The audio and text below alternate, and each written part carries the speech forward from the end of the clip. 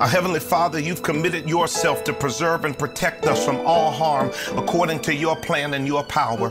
In this season of uncertainty and concern, we're bombarded with reports that give us facts that are alarming and seemingly unreal. We're surrounded by conversations full of worry and anxiety and hearts that are wavering in their hope.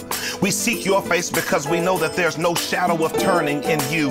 You are the same God that escorted the Hebrew men through the furnace and gave Paul safe landing even in stormy seas and a shipwrecked boat. You're the God that brought the people of faith through every dire situation that has surfaced before, and we know that you will prove to be that Savior that can do it again.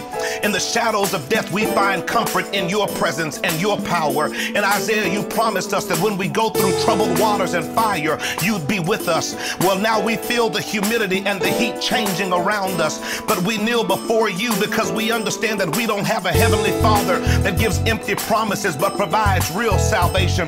Because of the cross and resurrection of Jesus Christ, we stand assured that through him we've been given victory at every level, both now and in the life to come.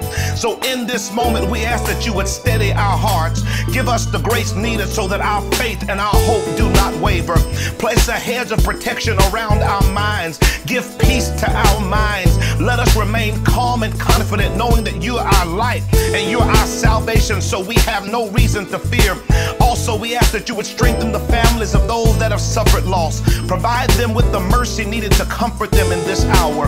Remind them daily through the calls, texts, and messages of their friends and loved ones that your heart is close to theirs and you will sustain them until their strength is regained. We understand that this is not a divine scare tactic, but a holy strategy to produce something in and through our lives that wouldn't have been produced in any other way. So we ask for your forgiveness in every area of our lives where we've been out of order, spaces where we've misprioritized our family relationships, our relationship with you, and our care for those around us that were overlooked and under-considered. We ask for your forgiveness for every act of adultery and idolatry.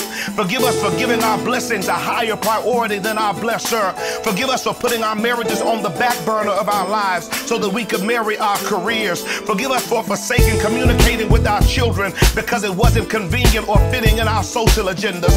Forgive us for mistreating employees to increase bottom lines. Forgive us for treating our churches like cash cows and not the house of prayer. Forgive us for hoarding our resources instead of helping those that were clearly in need.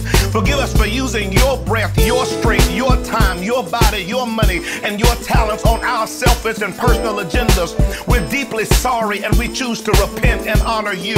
Provide us with your direction so that we don't waste whatever possibility you're placing in front of us. We surrender our hands and our hearts to you. You remind us that if your people who are called by your name, hallelujah, will humble themselves and pray and seek your face and turn from their wicked ways, then you would hear from heaven. You would forgive their sins and heal their land. We know as the people of faith that the vaccine and remedy for this is not to be found in a lab. This healing must come from heaven, and heaven is waiting on our repentance to release healing for this land. We choose to repent and now look toward heaven for your healing.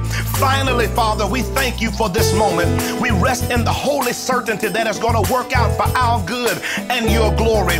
We thank you for how you will use this to renovate the hearts of our families, the hearts of our churches, the hearts of our communities, our country, and our world. We expect nothing less than to see your loving hands transform our lives to get realigned with your heart so that your will is done on earth as it is in heaven. Thank you, Lord, for hearing and answering our prayer. We ask this in the name of Jesus Christ, believing it done. And the people of God said together, amen.